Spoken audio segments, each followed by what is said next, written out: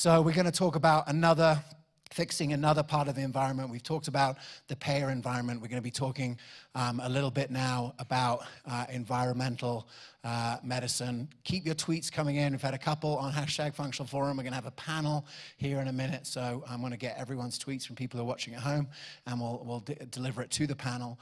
So the next speaker is another Boulder native. I think you're going to see that she got a little bit mad too, right? She got a little bit mad when she realized that healthcare, the way that she had learned to practice it, was not helping her with the things that her patients were dealing with. So please give a warm Boulder welcome to Dr. Jill Carnahan.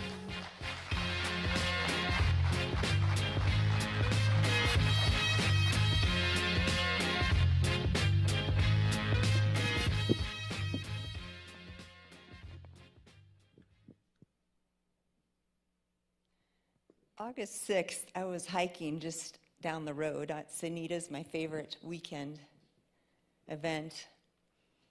And I was walking up the left side, they call it the goat trail, and I started getting short of breath. I don't know if any of you remember August 6th, but if you remember this headline, we had the worst air quality in the entire world. I moved to Denver. One of the reasons I moved here was I loved to ski. And the second reason was I loved the crisp, low humidity air and the great air quality. And I don't know if any of you were outside that day. I obviously did not look at the weather forecast, and I did not take that into account, because by the time I was halfway up, normally I can do that whole loop in about 90 minutes, I had to turn around because I was so short of breath. And you saw the picture before. I was, fortunately, I love to biohack, and in my fridge I had nebulized glutathione and NAC, so I went home and pulled out my nebulizer for the first time ever. And what's funny about that picture before is it's actually upside down because I didn't know how to use it. So it wasn't puffing, it was like no smoke's coming. I'm like, what is wrong with this thing? And I did it for over an hour, and the juice was still in there, and it took me, calling a friend to realize that I had to turn it the other way to get the nebulized treatment. So much for really knowing how to do a nebulizer, but I learned. And this headline then came out the next day, and they said that day being outside for an hour was the equivalent of smoking 2 cigarettes. So air quality, big issue. What is in wildfire smoke? I actually wrote an article about this recently, because what's happening is our patients' labs, I'm seeing TGF-beta, MMP9, all kinds of abnormalities from the wildfire smoke, the kinds of things that I would have used to seen only from a massive mold exposure. So this is epidemic, and you can see the list there. This stuff is really toxic. If your practitioners listening live, I'm sure many of you are nodding your heads because you've seen this pandemic, and you've seen how that air quality also affects people's susceptibility to COVID, right? If you look at some of the maps, some of the air quality meters, and the rates of COVID, there's definitely correlations to air quality as well. So this is a big deal. Our air quality is suffering. And then massive amounts of flame retardants are being dumped in the environment.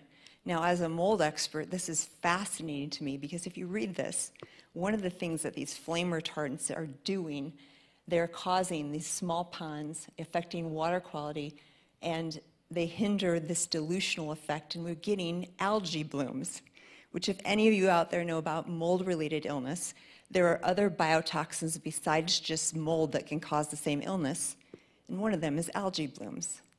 And if you've been watching the news, you've noticed algae blooms are on the rise. Could it be partially related to this massive increase in wildfires and the use of flame retardants? Who knows? And the air quality matters because, did you know it's linked not only to brain cancer rates, but Alzheimer's disease and many, many other medical things that we're seeing in epidemic proportions? And that's just the air. Look about our water. And I just grabbed this in 2 seconds on the internet, but you can find thousands of other headlines just like these about our water quality supply.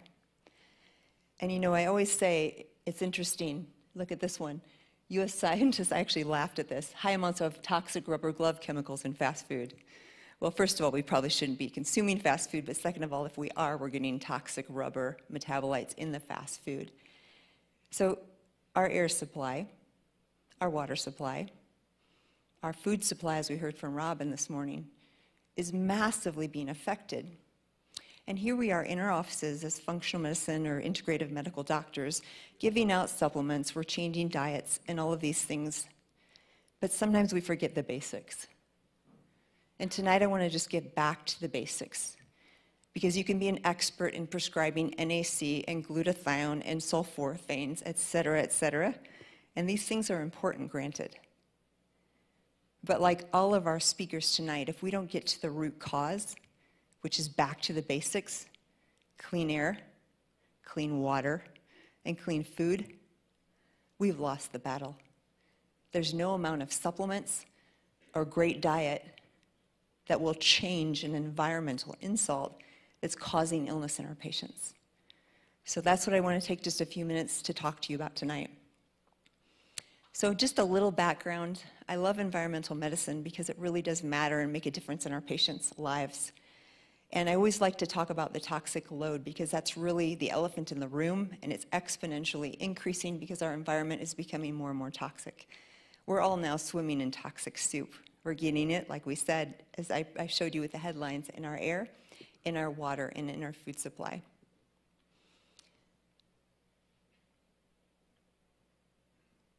So what contributes to total toxic load?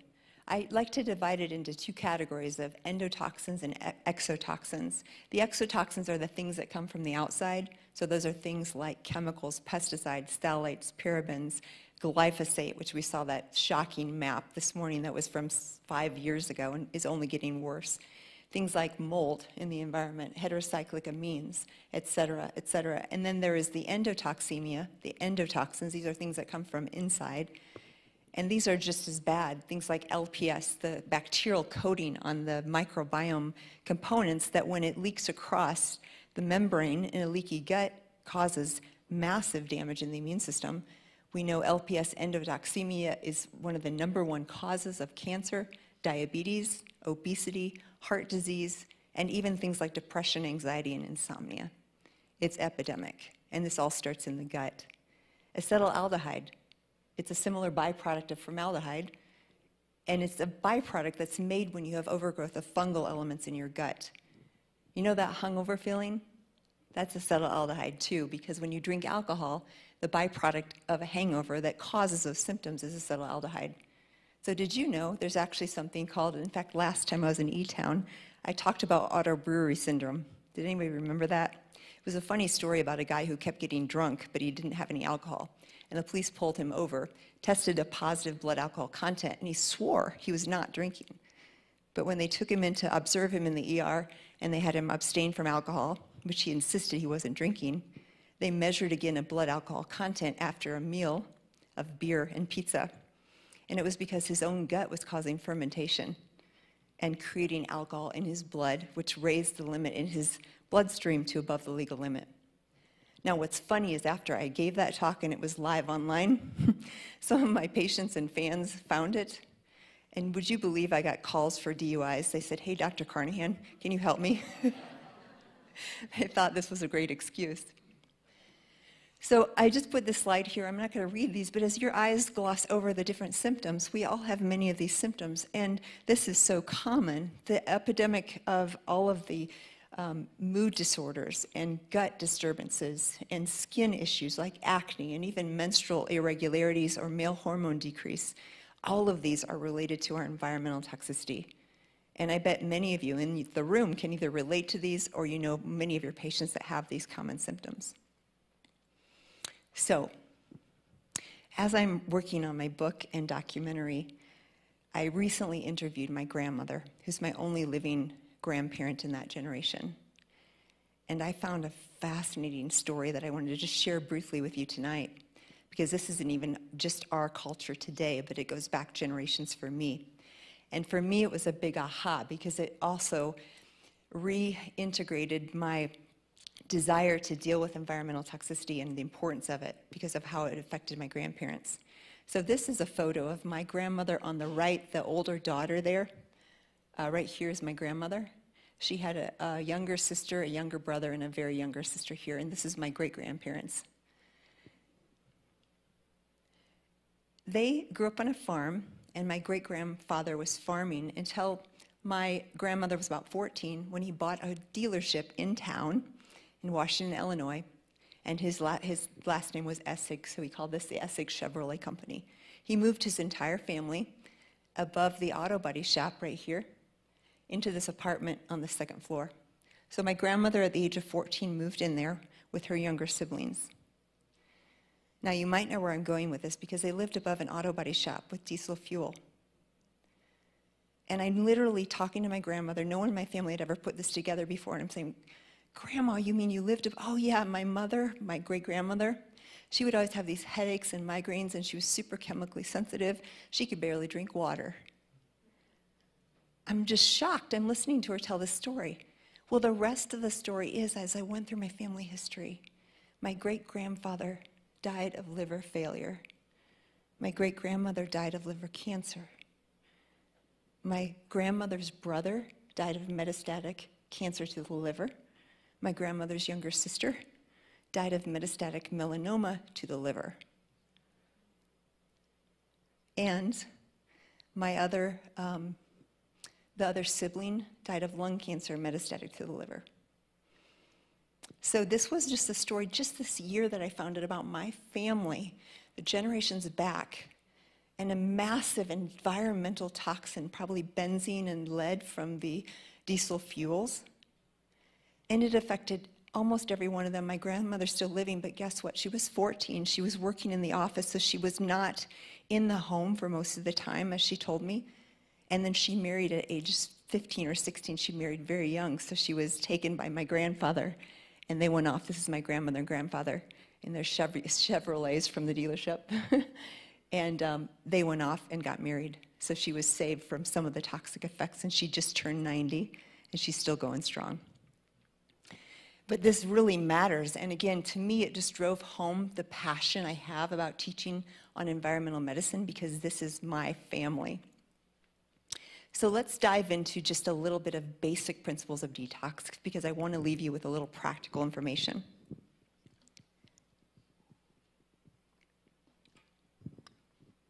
Okay, so basic principles of detox. We have optimizing elimination and excretion.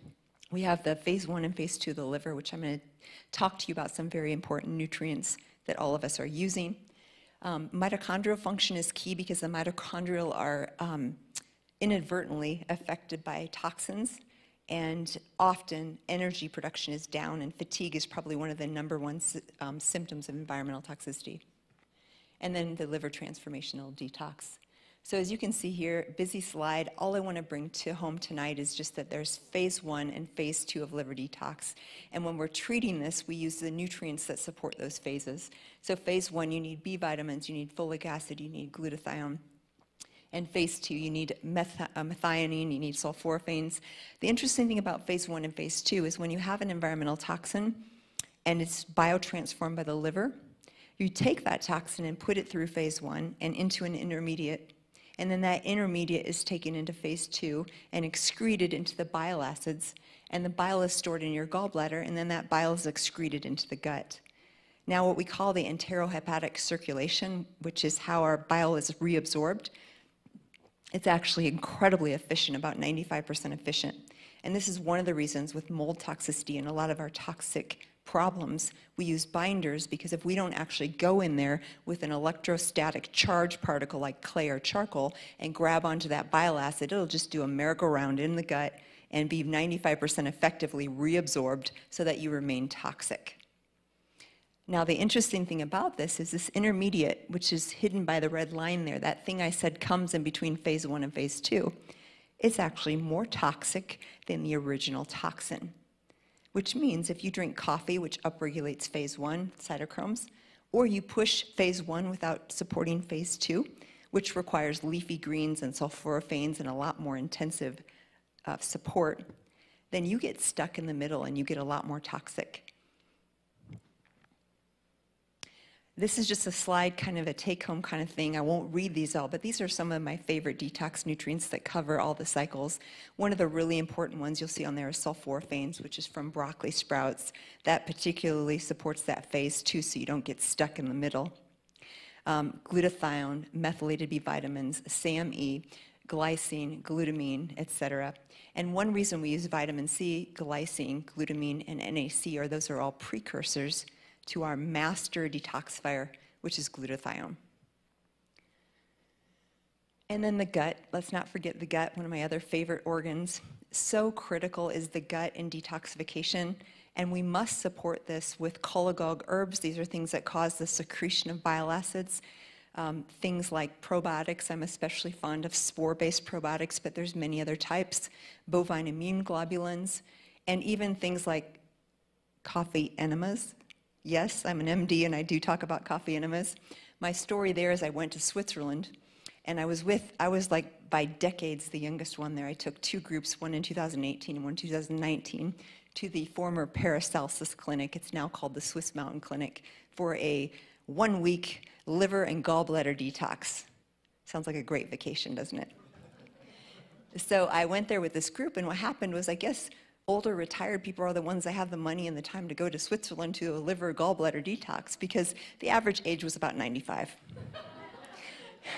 And so I was amongst these elderly people, and they were all just running around, taking hikes up the mountain, doing their detox, drinking their bitters. And I was like, what in the world? If I was back home in Boulder and I'm treating like 30s and 40s and 50-year-olds, they would all get really sick during this detox. So what's the difference? And one of the things they incorporated into their program was daily coffee enemas and colon hydrotherapy once per week. And I realized there was a power there. So I came back to the States and started talking about coffee enemas, and now that's one of my claims to fame. But I'll tell you what, it really does enhance the gut detox, because by doing that enterohepatic stimulation in the colonic receptors, you increase production of glutathione by about 600%. So it's a great way to support detox. So back to the basics. Like I said, we're going to kind of finalize this detox segment on clean air, clean water, and clean food. This is just a picture of me in my office amongst one of my 5 Austin air filters. I think we have literally the cleanest air in Boulder inside my office. And this filter actually filters out micron particle sizes that would filter out the COVID virus. And I will tell you this interesting factoid. In the 18 months since the pandemic started, because we're an essential medical office, that entire time, I have had my full staff working in person at the office, and not one of us has gotten sick. So go figure, we actually practice what we preach. Clean water, just drinking clean spring water, filtered, and leaving out the plastic bottles. And then clean food, as Robin set us up so nicely, this is absolutely essential. Organic, non-GMO, pesticide-free, local whenever possible, grow your own whenever possible. But food is so core to what we do, and there's no amount of supplements that can outdo a poor diet. Now I want to end, like I said, Robin just could not have set me up better for this, because I want to end with my own story. This is the farm where I grew up in Central Illinois. And I'm so proud of my family, because after what I'm about to tell you, my brother took this seriously, and he switched his entire 10,000 plus acres that they farm over to 100% non-GMO, and they're bit by bit switching over to organic. And if any of you know farming in Central Illinois, that is unheard of, especially with the big agribusiness that's happening. This is the actual homestead and the bins of the farmhouse where I was born and grew up. And this is my dad and my brothers and I, and Jamie, and this is before my youngest brother was born. So there's us on the farm. So my story began in relation to toxicity in 2001 when I was in medical school, 25 years old, prime of my life, pursuing my dream of becoming a physician. And I found a lump in my breast. Now, I wasn't too worried, because 25-year-olds don't get sick, do they? But at the insistence of my friends and family, I went and I got ultrasound and mammogram, and I remember sitting with a radiologist. As a medical student, everything's a learning opportunity. So I sat beside him in the dark room and looked at the images of my own breast. And I saw the fear in his eye as he looked at me and said, "Jill, if you were 55 years old, this is highly suspicious for ductal carcinoma, also known as breast cancer." And I knew what he meant. And I'm very intuitive, and I also knew what the fear in his eyes meant. But still, I had hope until I got the biopsy, and I got the call from Dr. Smith, and her voice cracked over the phone. And you know those times in your life when your world changes? Many of us, pandemic times, many of us when the World Trade Towers went down, many of us, all of these types of experiences, maybe someone you love passed away and you get the phone call. I'll never forget the chair I was sitting in, the color of the wallpaper, every single detail about that day when Dr. Smith called me and said, Jill, you have aggressive breast cancer. The cells in the cancer are growing very fast, very rapidly. This is extremely life-threatening, and you are in for the battle of your life. And I was 25. I grew up on a farm where we drank water from a well, where atrazine is still legal in the US and it's banned everywhere else. Where when I was 35, 10 years after my diagnosis, I finally looked up online, I Googled atrazine, and I about fell off my chair. The brightest, hottest spot, kind of like that glyphosate map that you saw earlier from James, was right smack dab on top of the farm I grew up on in central Illinois. Atrazine is a known endocrine disruptor. It causes ambiguous genitalia in frogs from The Silent Spring, if any of you read or heard that book or movie. And as I studied, because my question was why? I lived well, I ate well, I didn't do harmful things to my body. But I have no doubt that maybe even in utero, my mother was exposed to endocrine-harming chemicals, and I was born with very poor detox genetics. And that cancer cell probably started to grow at age 10. And by 25, it was an aggressive tumor that I battled my life against. So this matters. And I'm here today with such a passion about environmental toxicity and about our farms and our farmers. It's funny because I did not plan to talk about farmers and their plight, but Robin set it up so beautifully because this is where it starts, guys. It starts in our communities, on our land, on our soils, our water supply, our clean air, our clean water, and our clean food. And I'll tell you what, if you don't start to care right now, you won't have a choice in 5 or 10 or 20 years. Because the rates of cancer and autoimmunity, neurodegenerative disease, Alzheimer's disease, they're gonna, I don't care how many functional doctors are out there, our system will be broken and overwhelmed, and we will not be able to go back. So it matters. This was me when I lost all my hair, and I battled my life with 3-drug chemotherapy that completely destroyed my gut, led to a diagnosis 1 year later of Crohn's disease. Both of them I've overcome through functional medicine and living well. I'm completely cured of both of them. But this matters. This matters, our clean air, our clean water, and our clean food. And I just want to leave you with this thought so it isn't too depressing. You know, the things we go through, they make us who we are. And every one of you in this audience has a reason or a purpose for what you do. And it drives, and most of the time, it involves a story of difficulty or suffering, something that transitioned or changed your life. I remember back in medical school, I was the crazy one. I started an integrative medical club at Loyola, and I brought in like massage therapists and chiropractors. And my colleagues thought I was crazy. And you know what happened? Every couple months, I get a call from one of my colleagues, or a text, and they say, Jill, my husband, he's really sick, and I don't know what to do. We weren't taught this in medical school. Do you have any ideas? Or could you see him?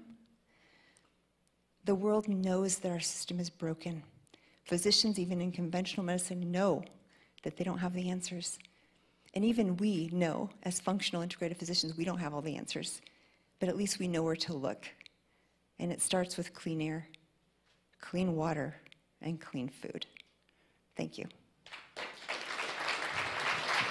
Thank you, Jill. Thank you so much. Why don't you stay up here? Let's bring on the chairs because we're going to have the panel now. That was super, super powerful, and I'm super grateful for you sharing your story, and so much value there. We got some questions coming in via Twitter. I might call on a few of you in the audience for some questions here. So if you're going to have, why don't we bring up Dr. Tusek, and we'll bring up Dr. Chris Shade here as well. And yeah, let's get these, get you guys mic'd up. All right. So Jill, actually, I want to just start with you, because I didn't know actually that you were from Peoria, Illinois, until last month when I met Jeff Robbins, or I hung out with Jeff Robbins, and he thinks that his meetup or his community in Peoria, Illinois was like the first one in the country, and you were there too. And I just wanted to ask you, as far as like helping doctors to come to this new realization of what's needed, what sort of confidence does it create to have this sort of community where you can meet with others who are doing it differently? Well, like I said, back in medical school, I felt like the only one. I felt like I was crazy. And yet I knew inside I was doing the right thing. So I think the collaboration of doctors getting together is giving us empowerment to go forward, knowing that we're supported, because otherwise we're all islands, we're all aliens. But the truth is there's more out there than not. There's more docs that are being, they're lacking the tools that they need, and they're looking for answers. And you can see that with all the educational programs. They're bursting at the seams. Yeah. Dr. Shade, you're hosting the crew down here. Before the pandemic, you had in your new offices down in Louisville, you had 100 practitioners there. Why did you decide to get involved in helping organize the practitioner community? Well, that's where I got my start in all of this. It was the original, what were they called? The Colorado Functional Medicine Meetings? Yes, and we have one of the organizers of the original Colorado Cheryl Gray. Medicine Meetings, John Scott and Cheryl Gray. And I had started my company originally just, all I wanted to do was measure mercury levels in people doing metal chelation challenges, and got myself really sick doing that. And I was watching all these meetings. I would come every month and I would see these wonderful people lecturing, and I was watching Bob Roundtree speak and Nigel Plummer speak, and I say that I was going through the dark night of my biochemical soul as I was trying to use chelators to, overcome basic deficiencies I was having in my detoxification system, and just getting sicker and sicker till I had this, vision that I had to change how I was trying to do this. And in my case, it was going from trying to push things through the kidney to try to make my liver work better, make my GI work better, make my microbiome work better. And it was just in that space that all of Quicksilver Scientific and all that we do, all that we make, and all that we push in creating protocols for trying to line up people's detox and their immunity, that was all born out of that. And it was born out of that collaborative environment and just being able to watch all those things and talk to each other and support each other.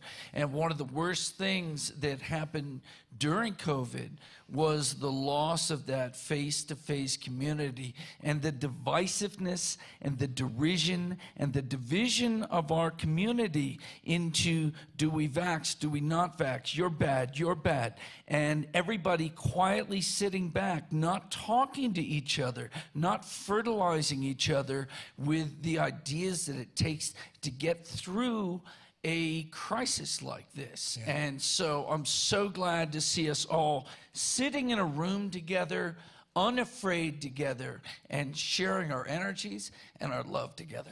Thank you, Chris. Yeah, I appreciate that. So David, I want to ask you, because these guys are sort of deep down the rabbit hole, right? Practicing very, deep detoxification, deep functional medicine, but you're delivering, functional medicine light, shall we say, inside Cloud Medical.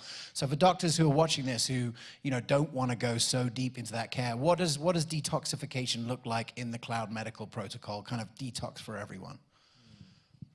Yeah. Well, I pay so much homage to both of these amazing humans who've taught me a ton over the years. And my journey kind of started with the other functional medicine societies like A4M and IFM and, even as a medical student back in the old days, we had ACAM and the American Academy of Environmental Medicine. And so I started going to all of these conferences and, slowly but surely implementing those strategies into very conventional mainstream primary care and, learning about different types of supplements and, protocols and processes. So I think that if we look at, the way that we approach our bodies we typically start with the 5 pillars of health at my practice, which is hydration, nutrition, exercise, sleep, and stress reduction. And we say if you're a dehydrated, Pop-Tart eating, sedentary, insomniac stress ball, things are probably not going to go very well and you're not going to feel great. And so supporting our patients along all of those angles, on the body, certainly the nutrition and the source of where we get our clean water, I think is really, really important. Because if you detoxify tap water with all kinds of filters and everything, you're also pulling out the really nutritive minerals that are in there. And so, how do we replenish those things? We are very fortunate that we live at the foot of all these amazing springs, so we can actually drink fairly clean spring water. And, certainly there's a time and a role for the wonderful supplements that Dr. Shade's company makes and many others. Awesome. Right. I want to have a question here. Dr. Carlton Lewis, MD. I don't know where you are in the world, but you tweeted in this question. This is for Dr. Carnahan, but maybe anyone can pipe in after you first, Jill. What do you suggest for patients who can't tolerate sulforaphane or cruciferous vegetables to support phase 2 detoxification? So food is medicine, right? So leafy greens are great sources of a lot of the other, and vegetables in general. And I'm assuming if they can't tolerate, they may have SIBO, which is a problem with FODMAPs, but there's lots of other things, including starting with leafy greens. Could I just throw something in there? Sometimes, I have a lot of very sulfur intolerant people, and so the crucifers, the garlic, the onions. When I first got into detox, it was all with the worst of the worst. So everybody was a limey, a moldy, autistic, and you had a lot of sulfur intolerant people there. And in fact, the strongest phase 2 detox stuff are also the most toxic on a sulfur level, so sulforaphane. So we'd often have them use polyphenols, which are not quite as strong for upregulation of phase 2, but they're much better tolerated. And often in the early stages, we'd say stay away from all of, now it's certain kind of sulfurs. So crucifers and alliums, those are really toxic sulfurs. Ironically, you have about 20 times more sulfur in a piece of chicken breast or meat, but those are not so reactive. And so staying away from those food groups in the beginning and going with polyphenols like green teas, pine bark extracts, some of the Ayurvedic things like haritaki, amalaki can be a lot better tolerated. All right, well, let's have some questions here in the audience. So if you want to ask a question, put your hand up, and I'll come around and give you the mic, and you can ask a question to this amazing panel. I see Cheryl here. I'm going to pick on you because Cheryl Gray runs the Environmental Health Symposium, really awesome conference. If you want to go back into the Functional Forum archives in April 2017, I think we made a show about your conference with the late, great Walter Crinian. So do you have a question? Yeah. So my question really is that there's so much talk about functional medicine, but really environmental medicine is at the core. So for people looking to start in environmental medicine, what do you recommend? Great question. All right, what do you guys recommend? Well, you mentioned quite a few of the organizations, but I still think some of the best. EHS is a great one, Cheryl. ACAM is still out there. IFM is one of the leaders in the basics. A4M, I feel like, has more cutting-edge programs, and I'm on faculty for all of them, so we can. But any of those are great sources of education. I think one of the interesting, I don't know if it's a distinction, But if you looked at Dr. Tusek, there's a function on primary care, there's focus on primary care, and then there's interventional care. So primary care, how are we going to set up our basic health? And then interventional, like, I've got a problem now. And with this problem, I have to go and I have to do this round of detoxes. I have to do some, maybe some peptide injections, HBOT, some sort of thing like that. So I think as we go, we'll sort of differentiate those two. And the same person can be doing both of those. But how do we lay down basic care, and then how do we integrate light detoxes into that versus a strong environmental, like, you're sick now, we got to figure out what's in you, and we have to start getting that out. Yeah, a couple of things I want to share on that, just from my experience as well, is that one, doctors' offices starting with like a group detox for their patients as a way to introduce patients to the concept has been a really easy way to introduce it to patients in the office. And many companies have tools for that. But one other thing I want to share is that telemedicine has evened out at 38 times its level since before the pandemic. And ultimately, when you do telemedicine, you have an entrance into someone's home, pretty much, like unless they're doing their call at work. And if all medicine is environmental medicine, the majority of time people are spending in their home. And one of the things that we've seen in our virtual groups is, people say, well, look, I'm mainly eating salads and that kind of stuff. We're like, okay, let's go and look at the fridge. Like, let's go and take me over to the fridge and let's have a look. And ultimately, I think there's something really powerful about telemedicine in seeing patients where they actually live, where they spend the majority of their time. And I've heard from so many clinicians who have shared that it's been an interesting window rather than having someone in their office where, they're just really disconnected from their home. That's been an interesting side effect, should we say, of this growth in telemedicine. All right, you got a question? I do. Thank you guys for being here. This is so nice. Pharmacogenomic testing, are you testing for SNPs and which ones? And then if you're testing, which testing companies are you using?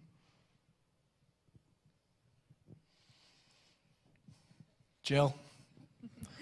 Gosh, there's a ton out there. Intellex DNA is my new favorite. I think it's the most powerful tool right now. But there's so many other, Bob Miller's company has a great platform that a lot of docs are using.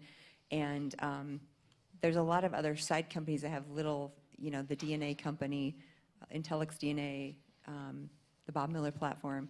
And honestly, they all have the same things. So for me, it's which platform is going to give the physician the best interpretation and the best data. Because as you guys know, if you're doing this, it's completely freaking overwhelming, the reports. Like, you get 50 pages or more, or hundreds. And there's no way, at least in my clinical visits, to go through all those genetics in that visit. So what I want is a company that's kind of fine-tuning and highlighting the keys and then giving me something really clear to give the patient. Because what happens when I give them a 100-page report, they want to go through every page, and I don't have time to do that. Absolutely. Yeah, I wanted to ask you, Doc, because I know a lot of doctors that go from conventional care to DPC often bring in genetic testing as opposed to functional medicine as like their way of differentiating themselves and saying, hey, we do personalized medicine. Look, we've got these tests, but then have no idea what it means or no way of interpreting it, and it's actually not that useful to the patient or the doctor because it ends up sucking up a lot of time. Have you ventured in that direction, or do you think for as doctors transition, are there more high leverage, high value things that doctors can do to deliver personalized medicine, but without having to go through all of that? Yeah, I mean, I started this journey a long time ago, back in the pathway genomics days, and they were trying to pioneer liquid biopsies and all sorts of things, probably 10 years ago. And Intellex DNA probably is my favorite. That's who I use to sequence my entire exome. And I found the same thing that Jill described, which is the report is so thick and burdensome to really sort through. The thing that I recommend for most of my patients are the really, really actionable genetic information gathering systems like color genomics that actually looks at the particular genetic variants that are directly correlated with a significant increased risk of different cancers. Is that reasonable in primary care or in what you're doing? Is that a reasonable use of time, have you found? That particular one? Well, just what you're talking about right now. Yeah, Does it absolutely. open up? Yeah. I mean, it's very fast. It's very cost effective. You know, to do your whole genome with Intellics, I mean, it's not cheap. Color Genomics looks at the 35 major cancer genes, and it's $249. So that's a test that we recommend for many, many people. And then, you know, for people that have various mood disorders, difficult to treat psychiatric conditions, I think the pharmacogenomics testing is also very useful, very affordable, very easy to sort through.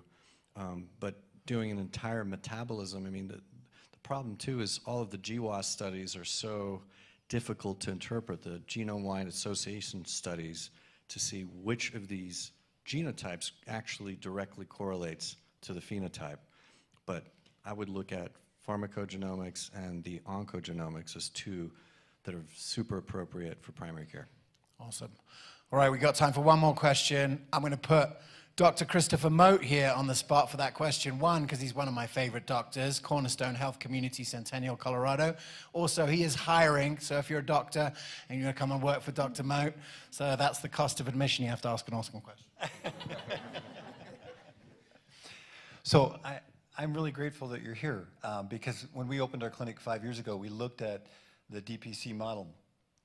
What I saw people who are really skilled at functional medicine doing it at the deepest level 20 years ago.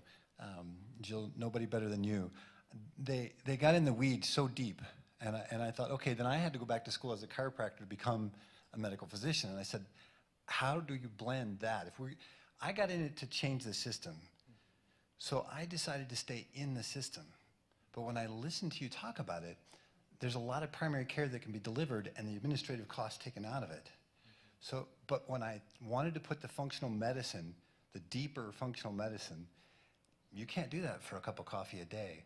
And so now you're causing me to think maybe there's a way that we could be blending the DPC, but still have a plan on the side for functional medicine. Do you do that?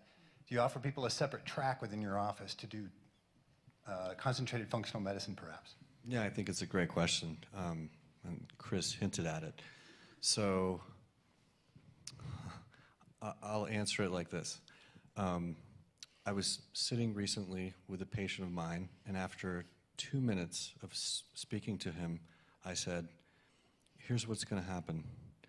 I'm going to call the cath lab, and you're going to have a stent in the next 60 minutes. And that's literally exactly what happened. He had a 90% blockage in one of his main coronary arteries. I wasn't going to put that stent in for him, right?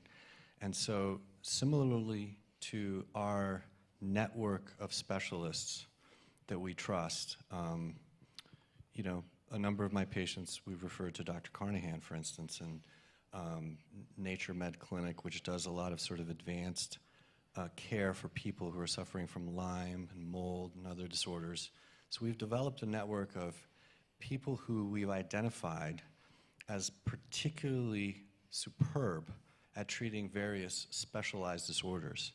So will I take on a severe, patient with severe chronic Lyme, mold, and all of the other co-infections independently? No.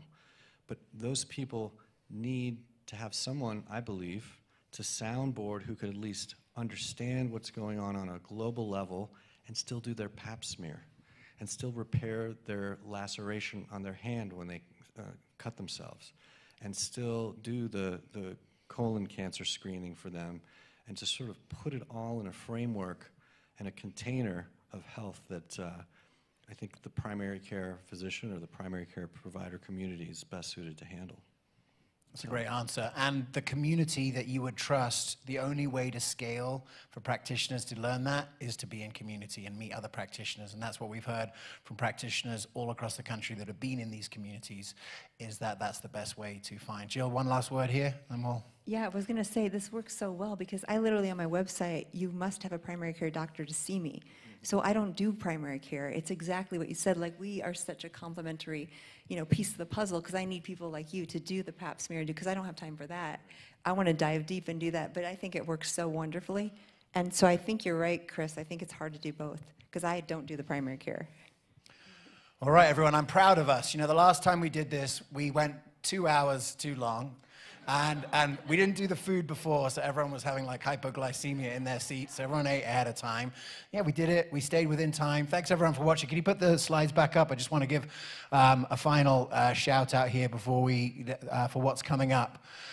So the December Functional Forum, first Monday in December, we have, it's all on the gut-immune interface. And I just want to share one quote from that, which should intrigue all of you. It's from Dr. Tom Williams.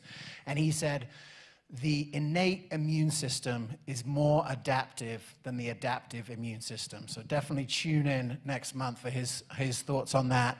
January 2022. So for those of you who follow the Functional Forum closely, you know that last year was the year of resilience. This year has been the year of the reinvention of medicine. And next year, the theme is growth. So that's going to be clinical growth, practical growth, personal growth, community growth. It's time to grow this movement and really grow to fill the capacity of what we need to do. Here's the map that I showed earlier with glyphosate. You know, here's the map that Dr. Tusek shared of the direct primary care clinics. This is the map of the practitioner communities. It's time to scale all of these. Thank you so much for tuning in, and we'll see you next time.